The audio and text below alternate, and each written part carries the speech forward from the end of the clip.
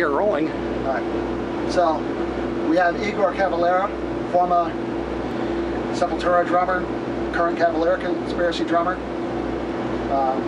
How's it going, man? Great. We're having a good time and enjoying playing some good music. Having, like me and Max every night having a blast on stage. Playing some old stuff, some new stuff, and good deal. It's just been a lot of fun, more than anything else. So can it be expected that there's like Sepultura and maybe even Nailbomb songs in the set? Yeah, like we always throw a lot of that stuff, like actually on this tour we haven't played that much Nailbomb stuff. That's we did more on the other one, but on this one there's a lot of stuff in between the first Cavalera, the second Cavalera, and then some Sepultura stuff. So I think Nailbomb, it's kind of like being left off. So actually I should talk to Max about this. Maybe we should try to squeeze at least one Nailbomb song in there, Yeah. Actually, with that being said, one of our listeners was actually curious, is there any chance of another Nailbomb album in the future, or is that something you'd... No, I think that was something that Max made very clear, like he killed Nailbomb. Right. It was like something that he wanted to have a beginning and an end to it. That was just a definitive, just one time off, we're going to do this, and... Yeah, and it was something that it was very clear. It was not like one of those projects when you don't really know what you're going to do and how you're going to go about it. But with Nailbomb, he definitely had kind of like a history that he knew it was going to start and end, and that's it, like he has other ideas for different projects, but Nailbomb, that was it, and we still do have a good time playing those songs, and, cool. But like to do another album and things like that, I think it's done. How's the reception been for your current band, Cavalera Conspiracy? I know a lot of fans are like, hey, when's Sepultura going to get back together with the original lineup? But how has the reception been for your current band, Cavalera Conspiracy? Wow, it's been great. I mean, we have a really amazing response. Like this whole tour, we did already South America. We've been pretty much everywhere with the 2 albums so far. And to be honest, I don't really feel like we should be that much worried about the whole Sepultura reunion thing. I'm very much satisfied, myself. I play with Max, and that's how Sepultura we started. In the beginning, it was me, him in the bedroom, having crazy ideas, and then the other guys came in, and of course they're part of the history. But I don't know, I'm pretty satisfied, and who got to see Sepultura with different lineups through the whole history. That is that, you know what I mean? Like I don't really feel like there's much of a need of the reunion. Yeah, it's one of those things where it would be cool if it were ever to happen, but as long as you're in the moment, you're enjoying what you're doing, there's nothing wrong with that at all. And you're also still young enough that you could who knows. Yeah, I mean, it just in the way I see it, it's like I don't really feel the need for it. I absolutely have a really good time. With Max, we play songs that, like Troops of Doom, that we wrote together when we were like 15, and those songs that we play live still like an amazing energy, and those songs are based in like real like power, not based in fashion and things like that today a lot of bands are based in like hype and things like that. So that's cool, that's good, You mentioned that, and that's actually one of the things that stood out, when I first started seeing photos of you guys back in the 80s, and like you guys were like so not what was, because there's like the hair metal scene, which was like okay for what it was if you were into it, but then you guys is like these guys, you look so grim and serious, and like you were like ready to get out, kick ass, take names, and that's exactly what you did. Yeah. And also at the same time not really worrying so much about the image.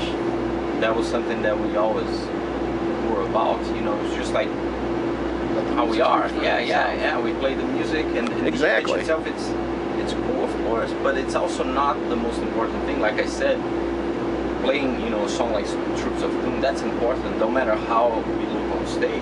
Like that was not like what we were worrying about, if we were wearing shorts or pants or things like that, you know what I mean? Right. So it's, for me, that's what it's really cool. You know, it was what came out of the speakers more than how we looked in the pictures. You know? Exactly. Now, do you currently still reside in Brazil when you're not on tour? Yeah, I live in São Paulo, but I do a lot of traveling. I also have a different project, more experimental, with my wife, with like electronic music. Mm-hmm. So I'm very not that much at home, you know. So I wish I could be more at home, but in between what I do with my wife and what I do with Max, it's been tough. What's the name of your electronic? It's called Mix Hell, and it's, you know, it's something that I've been doing for about like 5 years, and it's, you know, it's a lot of fun. Also play for a complete different audience, something more experimental, like not so much like an audience that goes to see a show. It's something more like about sounds, and something that I already did in all the Sepultura days, experimenting more with beats Like and tribal drums and things, but a little more like with a lot of editing and putting together lots of layers of drums and things like that. So, is there any CDs or anything of it? No, Or no. is that just more live based? yeah, it's like more like a live experience, and there's some edits that we put out and download and things like that.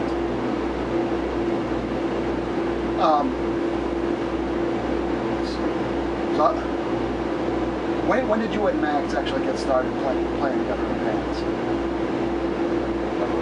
Like, well, first time we thought about like really getting together when we were like 11 years old. That was like 1981. That's when we really wanted to form like a rock metal band. That was the thing. And then 84 is when we finally did something concrete, like Bestial Devastation, the first split with Overdose. So from 81 to 84, that was the period that we were just, you know, like trying out different things and playing like very underground, like not even clubs, more like friends, parties, and you know, houses and things like that. Any place you could plug in basically and just jam. Yeah, and then, you know, like a lot of support from our family and support from friends that let us play. And we had, from day one, that was something that was very important. From day one, we had very few people that liked our music, but those very few people, they were very fanatic about it. And that was something that for us, it was very, very important. You know, it was like, we have one fan, but that fan is mad about what we do. And that was something that always stuck to us. It was like, it was better than have a million fans that liked you and then tomorrow they would turn your back on what you do. It was something that... Now, you have a couple of kids now, right? I have five kids, yeah. Going out on tour and stuff, how does that interact with the family life? Does that take its toll on not getting to see family that much? Or? It is a big sacrifice, like touring and being out and doing things. Of course, there's times when you really hate that you're missing a lot of cool stuff that's happening at home. But there's also a lot of times when I think about it that it's better that you do something that you love and you can support your family in what you do, than having a dad at home that don't like what they do, and sometimes they can be miserable being there. So I think it's all about a balance, you know. Mm-hmm. So it's like sometimes my kids, they don't see me as much, but when they see me, we have a really quality time together, and they know that I work very hard since I was like, I don't know, like we said, like 14. I've been working my ass off with music, and I think that's, you know, it's the same. Like I look at my grandfather and my father, and they were like also very hardworking people, and I think that's, you know, that's what it's important. You know what I mean? Rather than someone sitting at home and not doing anything and complaining about. That's for me, that's depressing, and to see, you know, I don't want my kids to see that. It's, Exactly. You know, or to turn into that. I want to set like an example that whatever you do, even if it's not music, if it's whatever, arts, sports, anything, just gotta work hard, and you know, if you're lucky enough to do what you love, it's even better. Good deal. What's better for you, playing overseas festivals or playing in the U.S.? I think the thing is, it's different because it's like in the U.S. there's not that many festivals like the European festivals. They're very established in the sense that they already have a way that, you know, people know they're gonna happen every year. They travel, they make plans, they take their time off from work and things like that, and they know they're gonna go to see their favorite bands. And so I think the US is missing out on doing things like that, setting certain, you know, like certain metal fest or rock or any kind of music, but you do yearly things where people could plan ahead and have something that will happen every year and become like an annual thing. So it could be something that, you know, it would be almost like something that you could plan ahead, like years and years. You know, like I know in 2 years I'm gonna take my kid to see this festival, and you know, I think America is missing out on those things. Where in Europe, I can see that people, they know already what they're gonna be doing. They're gonna go to whatever Hellfest in France. And they already Download or Wacken or all those festivals. They already know every year, and then, you know, lineups, they change between what's going on, but still they keep it, you know, a solid lineup where people enjoy, you know, music. So I think that's one of the differences between the US and Europe, and we get to participate on a lot of those festivals in Europe. So I think it's, you know, it's something that it could change, you know. Over the years that we've been, you know, traveling a lot, I just wish that US would get together with more, you know, sponsors and people involved in music and make something like that. I thought that Lollapalooza was a fine example at one point in the 80s that could work, but at the same time it didn't. Also because of many different, you know, things, you know, like lawsuits and things that culturally are different in Europe than in the US. You know? Going back to the situation of your kids, are any of your kids currently in bands? Are they old enough to play? Yeah, they love, you know, like to play, but they haven't really started like a band. Max's kids, they're a little older, and they already have like a band with demos and things like that. Cool. My kids, they still like in the like they have a band. Still on paper, like they're drawing their covers, and they show me, but they still like they don't rehearse. It's still in their head, which is really cool also. Because I remember those days when I had all these bands in my mind, and I told people about it, but they were just, you know, dream bands that me and Max had, and those are the whole very cool, brainstorming process. The early, that's very cool. Positive things that you know, they become, you know, later on, you know, what you do.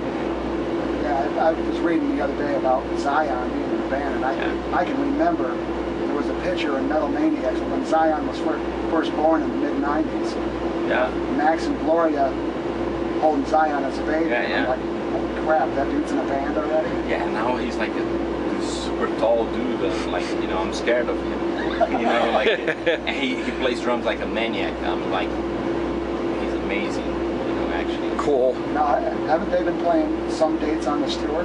They're supposed to be playing the whole tour, but for some reason they like fired some guys in the band and they couldn't do it. I was looking forward to have them in this tour. Yeah, that would have been awesome. But they didn't. So hopefully on the next tour they'll get to join us. Now, let me ask you this, a little bit off the topic of Sepultura and Cavalera Conspiracy, but Earth Crisis has been on the tour, and we are here in Syracuse. This is their hometown. Yeah. Are you excited to see what it's going to bring to watch them? Well, actually, they're like me and Max's, you know, handpick for this tour. Like we were like, we want to have Earth Crisis. So good deal. we're really excited to see them, you know, home. So it's going to be a lot. I'm really excited about tonight. You know, I want to see them, what they're going to do tonight. You know, it's going to be a lot of fun. Be some good energy.